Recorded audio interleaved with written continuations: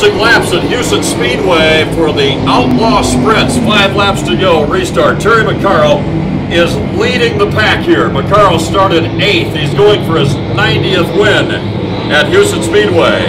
In addition to 90 victories, if he takes this win, he also has 2 All-Star victories and a World of Outlaw victory.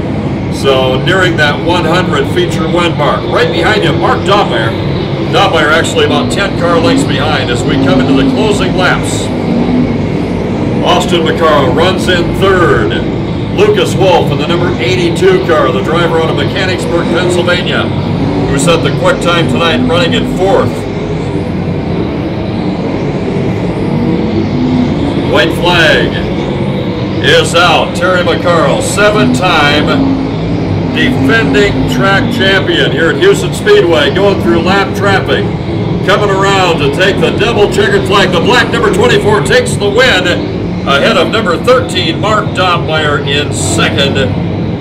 Austin McCarl finishes 3rd in the number 17A. 4th place going to the 82. Of Lucas Wolf, and coming in 5th, car number 44, Chris Martin, on this Memorial Day event here at Huset Speedway.